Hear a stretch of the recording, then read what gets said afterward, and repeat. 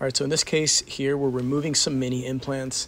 So originally this patient was put on my schedule for mini implants, and I don't necessarily use them all the time, but this patient had a really thin ridge and a really short ridge. So this is his ridge right here. You can see it's pretty minimal. This is a young guy too. And so I placed these mini implants, and they really didn't serve him the way that I was hoping they would. Really, because he has no ridge, his denture basically had nothing to grab onto except for these mini implants, and that's not really the best way to get a stable denture. These mini implants, you know, it's an uphill battle trying to keep a denture in there with just these guys. So I placed them, they integrated, and now I'm just removing them with the same insertion tools that I placed them with, right? These are like the old 3M mini implants. I don't think 3M makes them anymore, but you know, it's the parts are by and large very compatible. Like a lot of mini implants look exactly like this. They have a little ball at the end, and they have this little square hex, not square hex. They have this little square area that you can engage with. So I used the insertion tool a second ago to remove it, and now I realized that I could just use this wrench much more effectively. So I'm just using this wrench to just back them out. And at first, you know, I was nervous before applying force to remove it because you can actually fracture these. If they're integrated, they can fracture. But just kind of slowly getting them to like initially break off the bone, then they were able to come out pretty easily.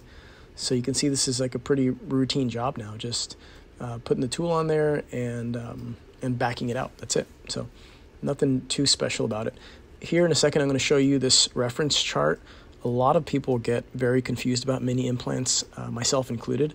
So there's this reference chart. Get ready to screenshot this in just a second.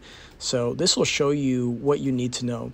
So it has, on the left-hand side, it has all the numbers, number 2, number 3. So it'll tell you an inner diameter and outer diameter. What you need to know is the inner diameter so you can order the right components. So as long as you know your inner and outer diameter, you can buy the right components to fit your mini implant heads. Because a lot of times once the mini implants are placed, you don't know what brand it is, right? All you see is a ball. So you need the outer diameter and inner diameter, and once you have that, you can order the right parts. I like to order from Preat. Preat has basically, you know, everything. So I like to order from those guys as far as mini implants and, you know, overdenture, specialized overdenture components. I mean, for regular overdenture components, I'm still using Zest, or I'm using Des abutments, Des USA. There's also a company called Edison Medical. That one, it used to be called Dental Implant Bay. I liked it a lot before. It still has the same components. It's kind of changed recently, but yeah, some of their components are pretty nice and affordable too, and they have angled locators too, which is super convenient. So you see this one back here, it's got an ulcer. It's got an ulcer right in the floor of the mouth there. That's it was causing that ulcer. So I'm just going to go ahead and take this out.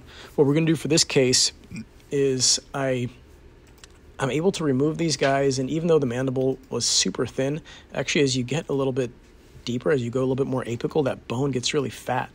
So I'm removing all these guys and placing 2 regular sized implants anteriorly. And I'm going to see if I do something really solid for this patient. I'm looking to do an all-on-2, basically. So 2 implants. I'm going to place them straight up and down. People used to do, you know, straight up and down implants all day, you know, before the whole all-on-4 protocol came around, which it has its benefits, but there's nothing wrong with, you know, with axially placed implants. So I'm going to place 2 conventionally sized implants, and I'm going to do a fixed restoration for this patient on something on just 2 implants. So I'll show you what that looks like once the implants osseointegrate, but for now I'm just removing these guys.